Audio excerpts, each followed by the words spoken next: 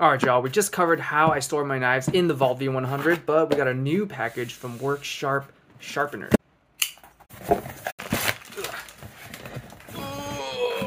This looks cool. Let's crack it open and see what's inside. Comes in its own carrying case. That's pretty nifty. Alright, this is everything that's in the box. We've got the base, the chassis, several sharpening rods with different grits, and a stropping attachment, and of course the instructions, which I'm definitely gonna need. So, which knife should be my first victim? Should it be this baby Banter? Should it be the Spyderco Parry 3? Or a cheapo knife that I'm not worried about messing up? Let me know in the comments below. Subscribe for more everyday carry content.